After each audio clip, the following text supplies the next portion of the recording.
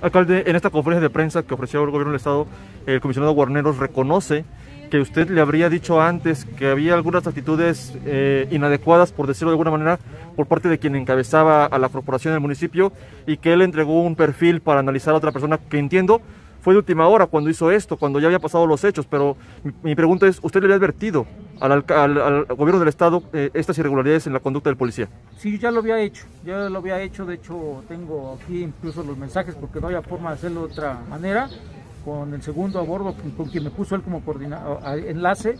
Más de 5 veces lo pedí, desde que se suscitaron los asesinatos de los policías, que se decía que era entre ellos. Pedí el cambio, la remoción de los mandos y del mando. Sin cambio no se hizo nada, ¿no? Y sí me mandó efectivamente una propuesta, pero fue ese día que tuvieron que cambiarlo por el tema de la presión que ejerció también los familiares y amigos de las personas que fueron desaparecidas. Es una omisión, alcalde, porque muchas veces la autoridad estatal, en este caso, dice, es que no nos avisan, no nos dicen. Aquí se les dijo y no hubo una acción inmediata.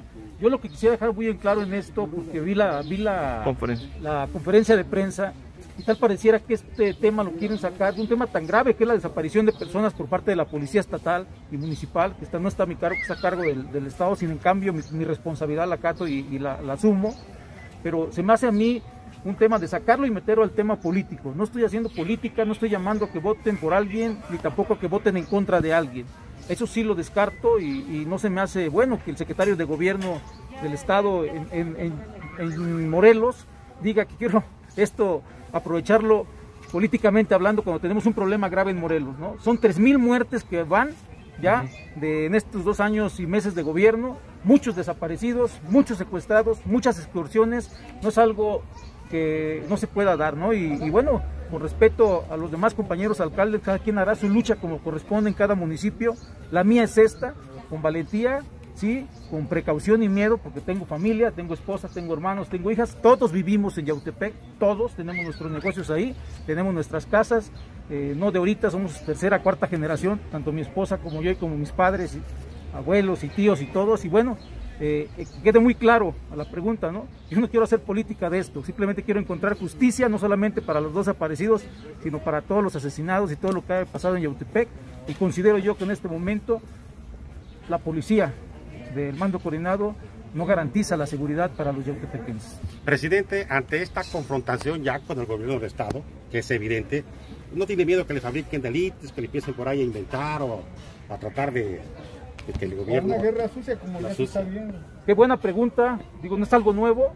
El Gobierno del Estado ha tenido como herramienta ir en contra de quien alza la voz. Lo vivimos hace poco, no quiero meterme ni compararme, pero con el tema del presidente municipal de Cuernavaca, ¿no? La guerra sucia existe, y la guerra sucia se está dando. Al final de cuentas vemos muchas páginas creadas de Facebook donde se paga mucha difusión de videos, incluyendo a mi esposa y a mí, que nos relacionan con cárteles y demás, ¿no? Si así fuera, pues que lo demuestren, ¿no? Y a la pregunta de que si tengo miedo de que me fabriquen un delito, pues por eso acudo a la autoridad federal. Por eso le quiero dar vista a la encargada de la política de este país, a la cual confío. Yo confío en este gobierno. Creo que hemos luchado todos para tener la libertad de tener un gobierno incluyente, un gobierno que esté del lado de la justicia. Y bueno, estoy aquí pues para con temor un poco, y repito, tengo familia, pero también confío en las instituciones, de verdad. Y si algo quieren fabricar, algo quieren hacer, estoy seguro que la razón jurídica siempre asistirá a mi favor. No le tengo miedo a nada, porque no he hecho absolutamente nada indebido. ¿Hay más confianza con la federación que con el Estado? Sí, por supuesto, y más aún con todos los hechos que han surgido. Son 2 personas por desaparición forzada. Ha habido asesinatos de atrás también. Sin en cambio, el problema de hoy es el que la desaparición forzada, no dicha por mí, sino por las investigaciones de la Fiscalía, está a cargo de policías municipales y estatales, que están en una operatividad de un convenio que se firmó llamado Mando Coordinado. Alcalde, en esta misma solicitud le está usted pidiendo acogerse al protocolo para la protección de los alcaldes. Sí, por supuesto, sé que estamos tocando pisos muy peligrosos. Por supuesto que vengo también a entrar a la autoridad para protección propia, ¿no? Seguiré luchando, seguiré fijando mi postura, seguiré siendo una persona que alce la voz en beneficio de los que represento. No tengo miedo, si en cambio tengo que tener precaución, porque hablo a voz de 120,000 habitantes que tiene Yautepec, y que en lo particular lo he demostrado con hechos que busco lo mejor para ellos, ¿no? Y sí pediré también protección particular, porque pues, los policías que traigo, que me disculpen, vienen conmigo, al final de cuentas, pero son estatales, ¿no? Son policías estatales y estamos ahorita en un problema prácticamente grave con lo que está sucediendo. Quiero seguir trabajando, insisto, libremente por los yautepequenses que me eligieron democráticamente. Y a mí es hacer para lo que me puso la gente, que es alzar la voz por las injusticias que suceden en el municipio. Como bien lo saben, Yautepec ha sido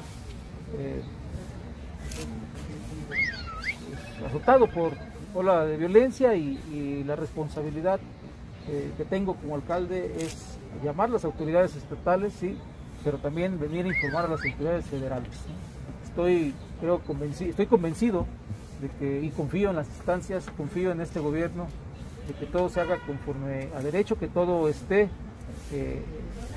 dado a conocer en cuestión de los hechos que aquí voy a narrar. Pues eso se lo diré cuando que salga y lo entregue. Queremos pues que a Yautepec le vaya bien en todos los sentidos. Ya no quiero también perder tanto tiempo en este tema. Estamos en una prácticamente confrontación entre el Gobierno del Estado y el municipio.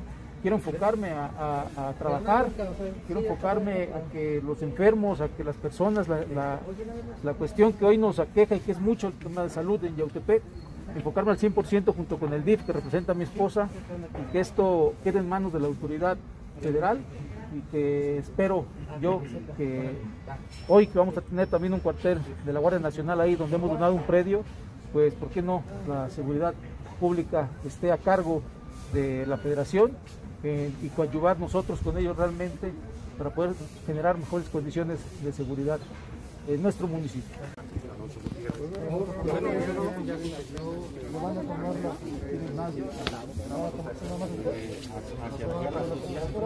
Decíamos, acuérdense, como Graco Ramírez, el gobernador del estado, la había agarrado ya una guerra sucia contra el que ahora